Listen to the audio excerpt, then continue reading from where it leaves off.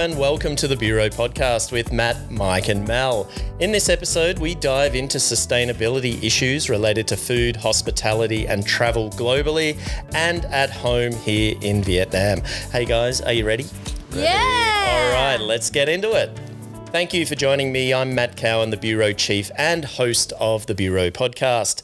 This is our first podcast for 2020, believe it or not. We've been busy traveling, eating and living and dodging coronavirus. I had to slip that one in, guys. In this episode, we introduce some Bureau bites. We get on the Bureau hotline to talk sustainability in food, hospitality and travel. And finally, we get excited about what's been happening in F&B in Saigon lately, which brings me to my co-host to the left. If she had a virus named after her, it would be called the Tita Mel virus. And if you came down with it, you would have an unrelenting predilection for royal watching. Hashtag royal watcher. You wouldn't be able to stop yourself commenting negatively on Prince Harry and Meghan, and you'd go gaga whenever W and K came on screen. Of course, I'm talking about Melanie Cassul. How are you, Mel? Hello, how are you? Long Good. time no see. Yeah, since lunch. And sitting to my right is a fella who, if he had a virus named after him, it would be called the Palumbo virus. Oh, not the shutterbug? Good one. Oh, I didn't think of yeah. that. And if you came down with it, you wouldn't be able to stop helping yourself to everybody's drinks and food, even though you insist you're not hungry. Of course, I'm talking about Mike Palumbo. How are you, Mike? Good. All right. Was that correct? Yeah. Are you not happy with your virus name? No. Okay. Righto then, put your creative geniuses together and come up with a virus name for me. Oh, wow. I'm not sure I should let you do this. The Mad Cowan disease? Yeah. Oh, nice. Oh, that's great. Not bad. Yeah. Oh, wait. Sorry, I didn't mean to laugh at that. Yeah, thanks for that. Yeah, making fun of my name. Ooh, I have one, but it's too personal. Okay, all right, let's move on. Now, we've had quite a break from the Bureau podcast. What have you been up to, Mike? Anything much? Same old shit, different day. Snapping away, snapping away. You went on a bit of a trip, though. Oh, don't set me up again. No. Yeah, I went on to Taiwan. Wow. How many trips have you done it to Taiwan?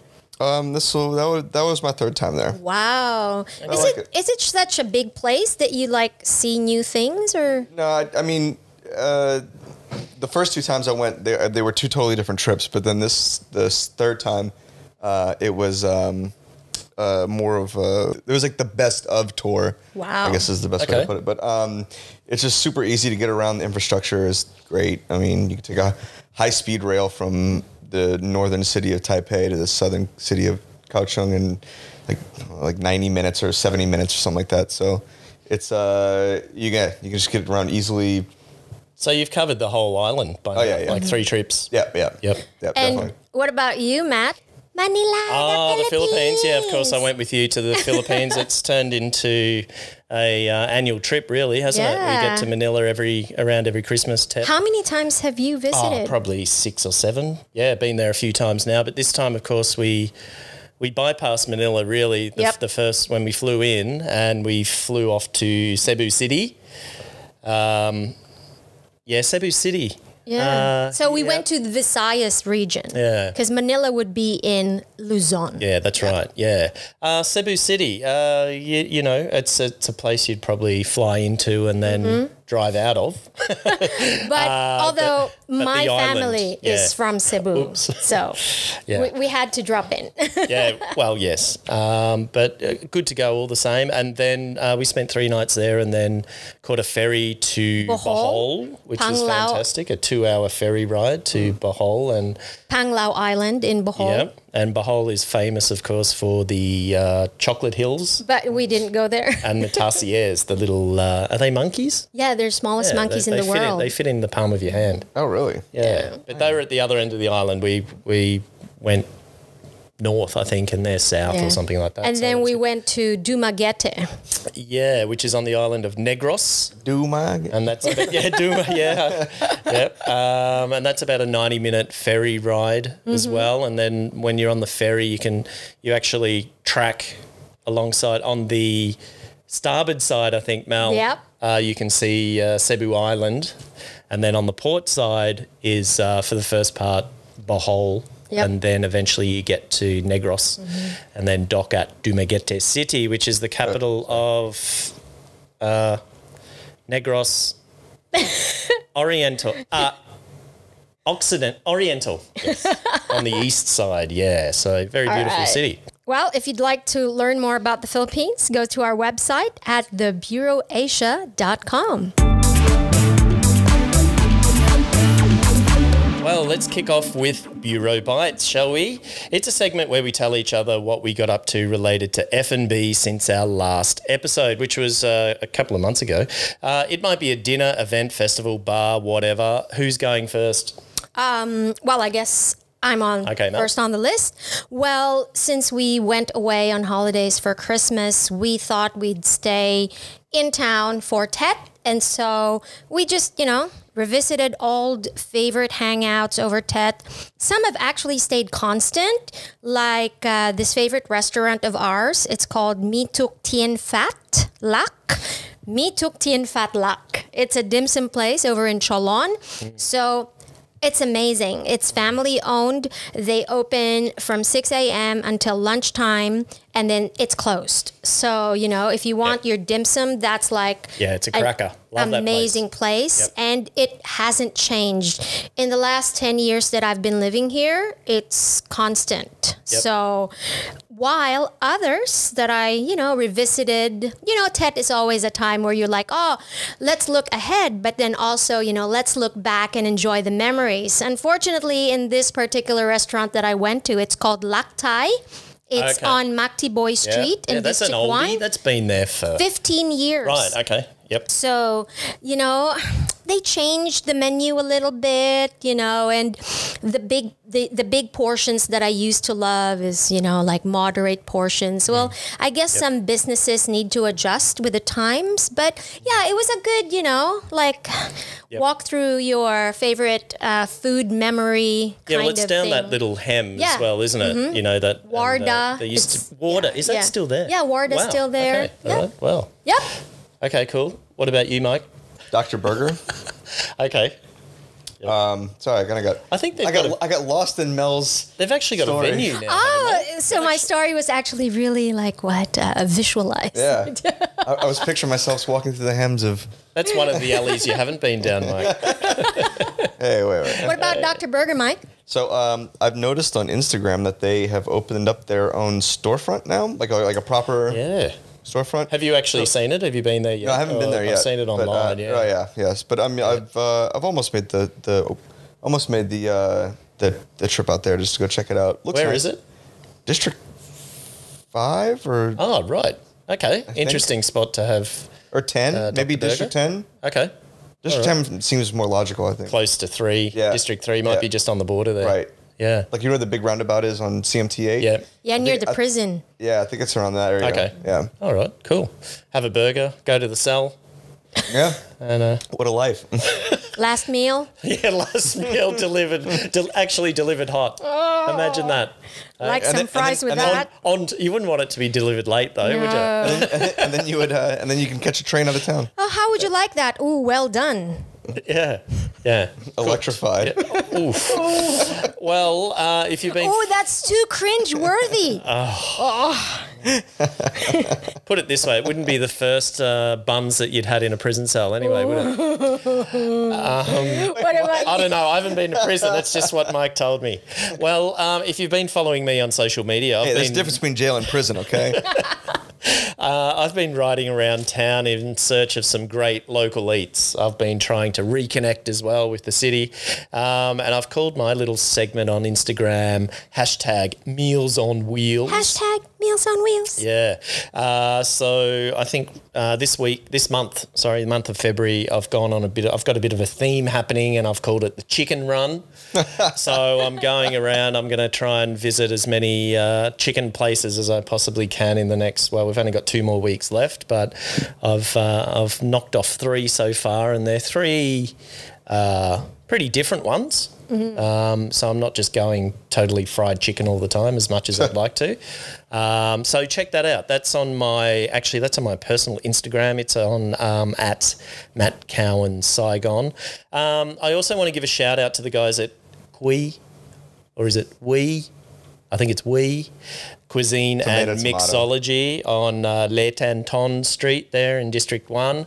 They invited me and you, Mike, to try out their new menu the other night. Yeah. You've got some pretty good things to say about it. Yeah, I thought it was very good, creative but not too over the top. Yep. And I mean, I'm pretty sure you and I were on the same page that we were impressed by everything. It was really good. Yeah, look good down the lens too. Yeah. You've taken some nice shots, so everybody look out for that feature coming up. What was it? The cigar tartare? Yeah, they do a really cool tartare. They make it. Good. And it was good look too. Excellent, don't they? And it's like a little jaya sort of. It's inspired by that deep fried spring roll with a thin.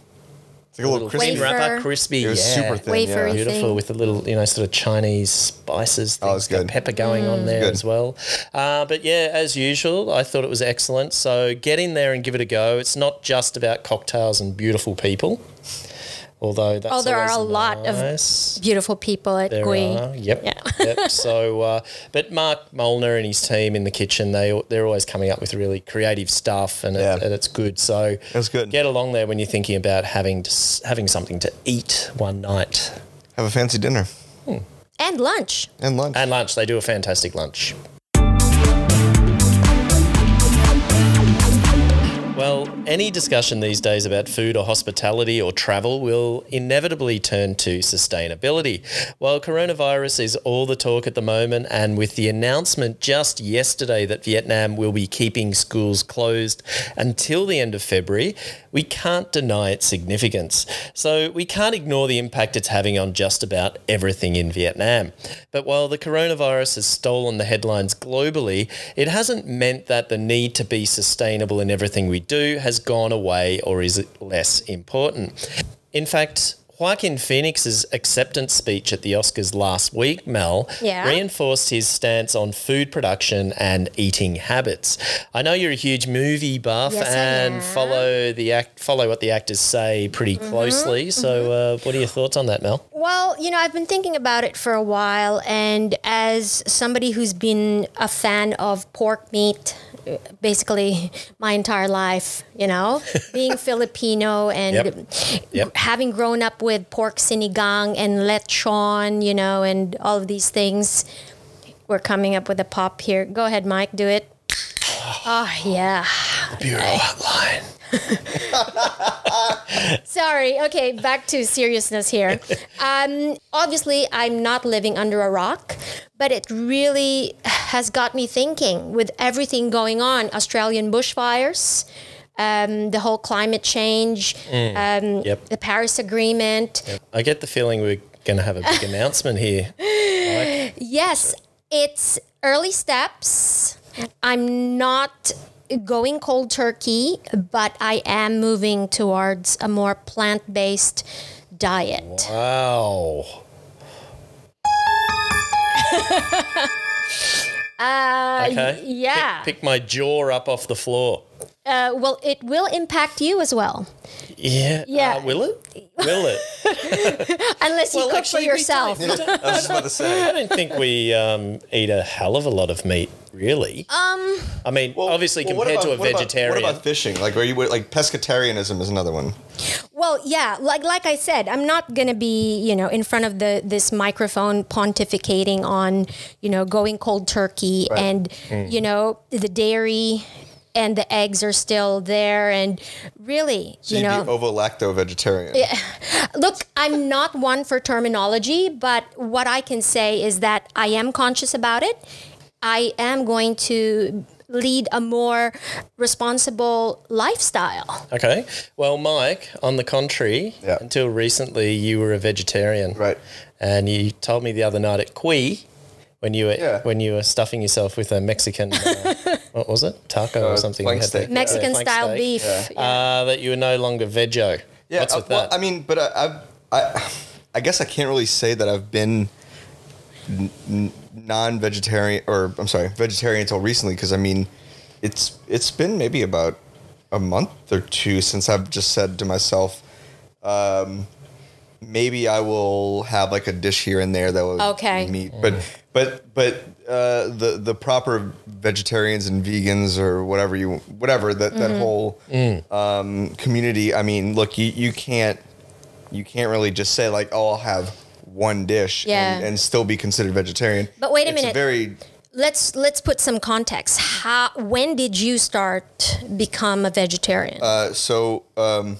In my early 20s, I mean, maybe when I was no. I'm trying to set up a story, but when I moved to Los Angeles when I was maybe 20 or 21 years old, I've noticed that the accessibility for vegetarian and vegan foods is readily available. It's everywhere. I mean, I even joke about like I'll challenge certain restaurants to see like, oh, this place like they don't have it. But then you go, hey, do you have this? Oh yeah, we have chorizo, we have this, blah blah blah. And it so they just look at it as like, look, we know that there's going to be vegans and vegetarians. It's the Hollywood effect. And we know they're going to come in here, so we'd much rather cater to everybody than just say, oh, well, fuck you, and we only serve steak here, you goddamn vegan, you know, so they try to accommodate for everybody. And anyway, so that's where it kind of started when I used to do maybe like 6 months on, 6 months off, eating meat, being quote unquote ovo-lacto vegetarian, which means that I would eat eggs and cheese, but no meat, no fish. But why did you do it? Is it because of the same reasons I'm doing it? I started it as a like in Phoenix. No, I mean, climate change. I started it as a health benefit. Okay. And then the longer I would do the on and off thing, but I started kind of realizing that, like cattle farming is very detrimental to the environment. Right. Well, Matt, you grew up in a dairy farm. Yeah, I did. Yeah. And how does that, do you have like any strong feelings or? Yeah, look, there were certain things that, certain practices, when I look back now, that my father did to a certain extent. I mean, I used to, we had like 180 cows that we milked twice a day, and so you hear a lot about farmers, taking the baby, the calf off the cow, not long after it's born. That's the Joaquin Phoenix like speech. Yeah, that was it. That's where I heard it. That's right. Yeah. So, back when I was growing up, if I'd heard that, I would have laughed that off. But that I think it's a valid point. Still, I mean, humans have been farming and domesticating animals for, centuries or more, eons really. And so I'm not saying that necessarily means it's good and that it's right. But I think like in most things there should be a balance. So, my outlook on farming is probably very different from my dad's outlook. I think he'd have a very different opinion. But I do see the point. I understand the point that people make when they talk about cruelty to animals and farming animals that. But then the three of us, we're all coming from a Western perspective. Well, I would probably put myself in that Western mode, even if I'm not Caucasian like you guys. But what I'd like to know is, we live in Vietnam. We are here. I wonder if there's another Asian perspective to this, conversation that we're having. Could we call somebody on the Bureau hotline? Well, it is the Bureau hotline. Yeah. And we've got someone who's gone down the opposite path as you, Mike. His name is Hien Jun. Hien was born and raised in Vinh Long, a small town located in the Mekong Delta, just south of Saigon. Hien's decided to go vegan, and he's also set up his own website called Green Shug. Wow. I hope I'm pronouncing that that correctly. It's something he calls a digital garden for those who care about their planet or our planet. He has a passion for food, cooking and writing, and he's an advocate for sustainability. And as I mentioned, he's now vegan. So we're going to give him a call and just ask him about his lifestyle. Let's give him a go, hey?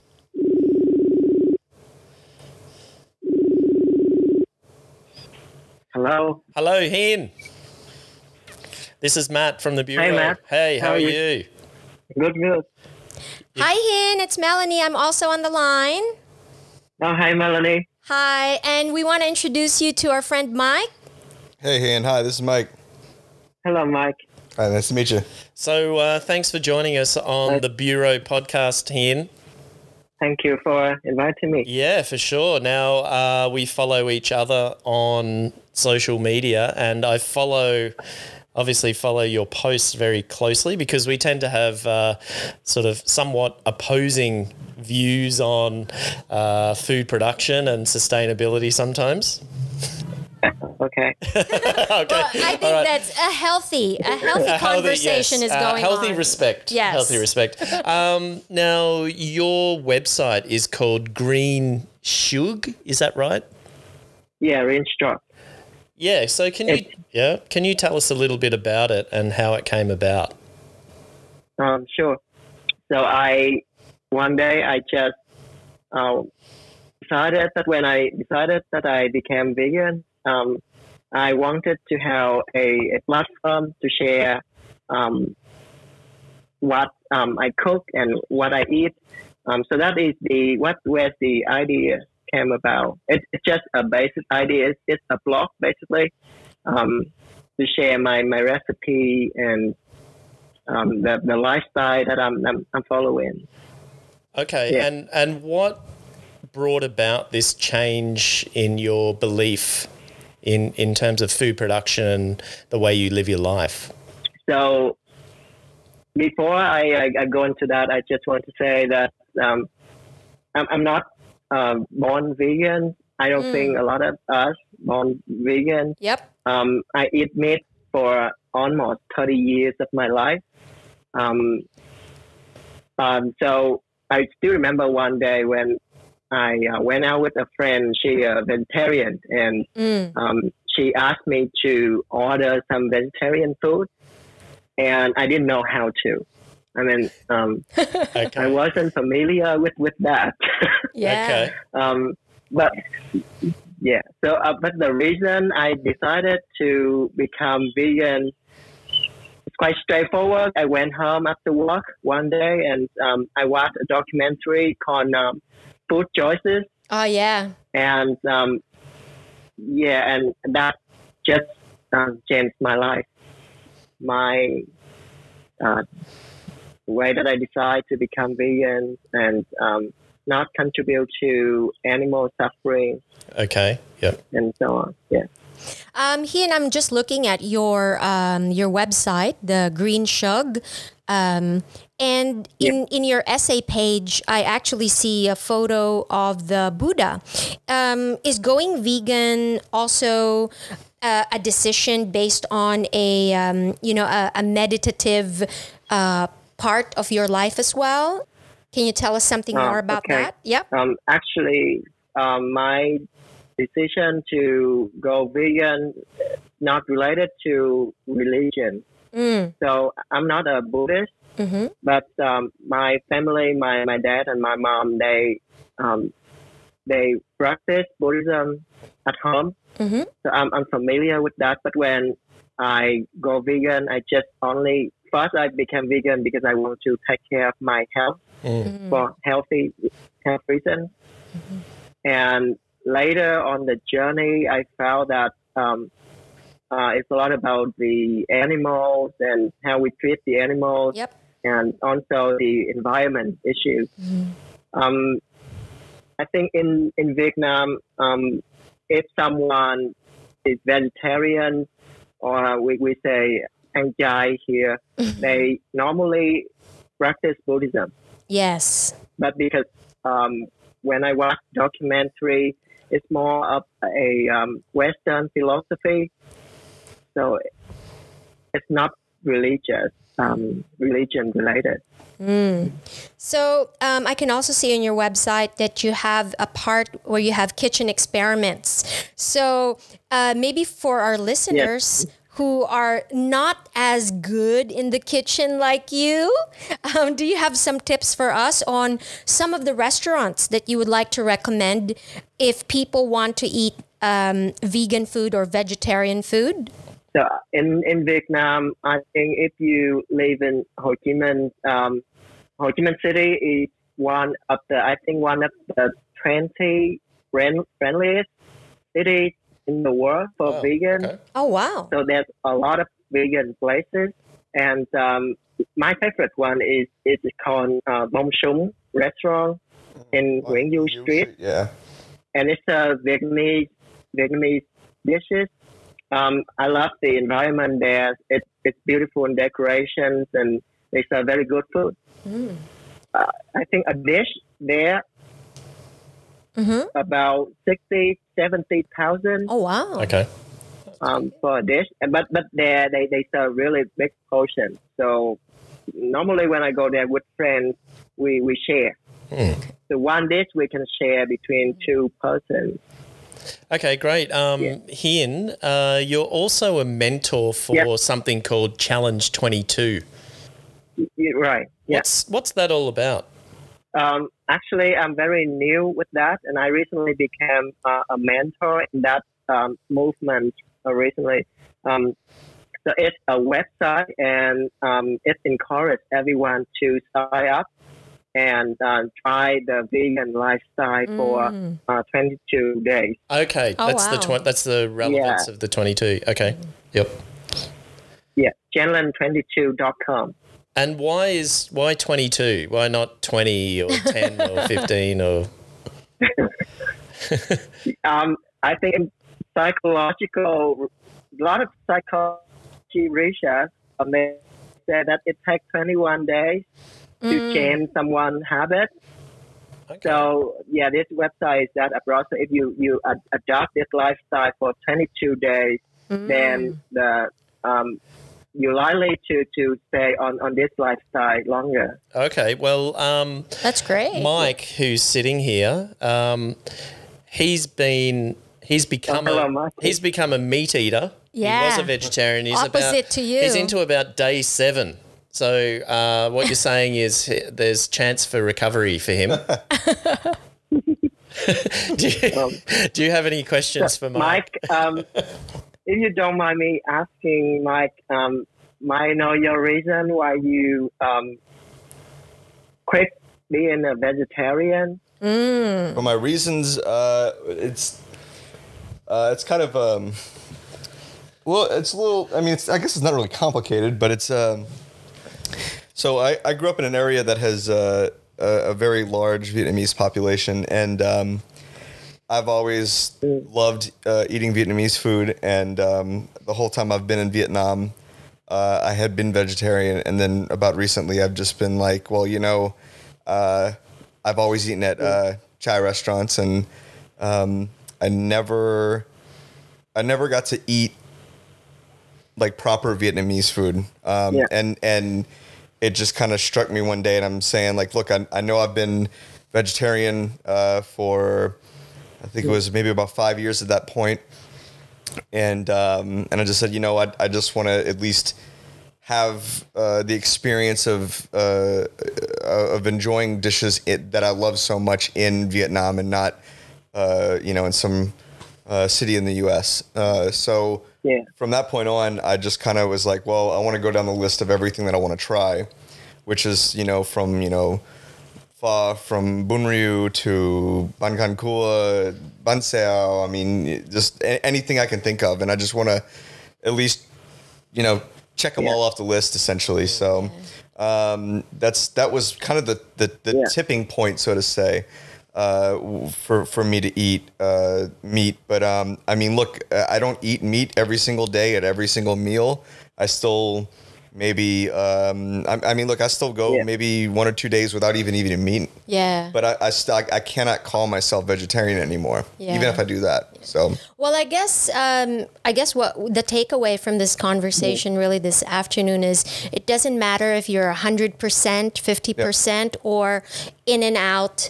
The important thing is we are trying something to help a bigger issue, whether it's, to encourage a family member, encourage another family member's health, or just our friends with, helping them complete the 22-day challenge, or just inspire somebody like, we're not Hollywood celebrities. We're just normal people. But if we can, but if we can make a difference, then that's a big thing. Yeah. Okay, Hien, thank you very much. Thank you very much for your time.